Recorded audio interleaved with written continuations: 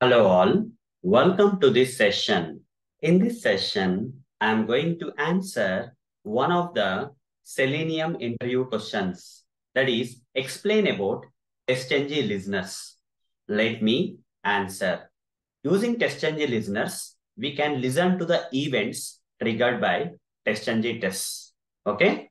So in our Selenium automation project, if we have some testNG tests containing this Selenium automation code and all, and when this testNG tests trigger any event like the test is passed or test is failed, test is skipped, test has started, test has finished execution, and all this kind of events. Okay. When they are triggered, these events will be listened by testNG listeners.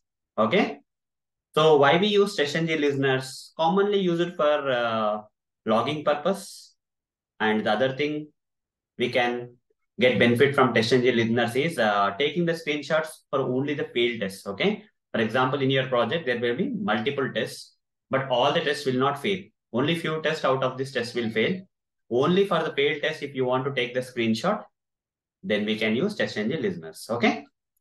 With the help of testNG listeners, it's possible to take screenshot and attach them to the reports only for the failed tests. Okay. Collecting the logs. Okay. Of whatever the events happening in the testNG tests. And finally, reporting purpose. Okay. For generating the reports on finishing the test also, we use testNG listeners. Let me practically show you the project and all where testNG listeners are used. So this is one of the testNG project. Here we have created some listeners. My listeners is a user-defined class that we can give any name, but it need to import a predefined interface known as iTestListener interface.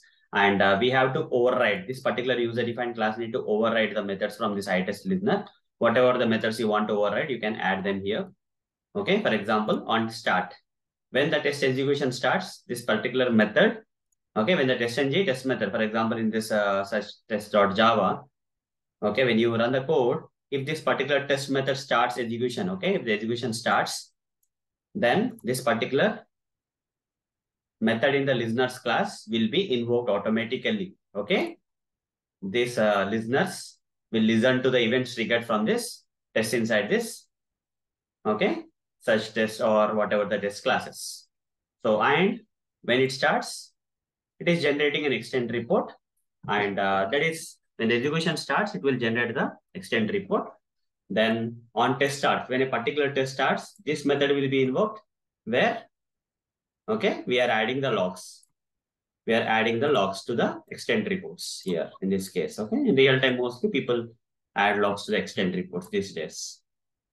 Then we are creating the test in the extend report, and in the extend report, we are adding the log saying that that particular test execution started. On test success, if the test passes, then this particular method, listener method, will be invoked, and it will mark the particular test as pass in the report, test extend report, and in this particular project, and it will, it will add this log saying result.get name, that is test method got successfully executed. If it fails, in case of pass, we are not taking any screenshot, but in case of failure, we are taking the screenshot, we are capturing the screenshot only for the failed test, and we are adding the screenshot or embedding the screenshot to the extend report and adding some logs to the extend report saying the exception details for the failure of the test, and this particular test got failed kind of log also will be recorded in the extend report. Here, when a particular test skips, we are marking that particular test as skip in the extend reports, and we are adding this log to the extend report. Okay, so like that. Okay, these are like methods. Okay, finally on finish, we have to generate the report. Okay, without flushing, the report will not be created. Okay, report will be created, but you will not see any results in the report until you flush. All these activities, whatever we tracked and all, will be done only after flushing. Okay, so this is the case. So simply, at a high level, if I have to explain, listeners, that is testNG listeners, can listen to the events triggered by the testNG test like test passed, test failed, test skipped, test started, test finished execution, and so on. Based on the Based on the events, appropriate listener methods, testNG listeners methods will be invoked, and whatever we want to do when such events gets triggered, we'll write some code in the testNG listener methods, and accordingly the things will happen. Okay. We generally use this testNG listener methods for logging purpose, for taking the screenshots, for the failed test, and for generating the report and so on. So that's all for this session. Thank you. Bye-bye.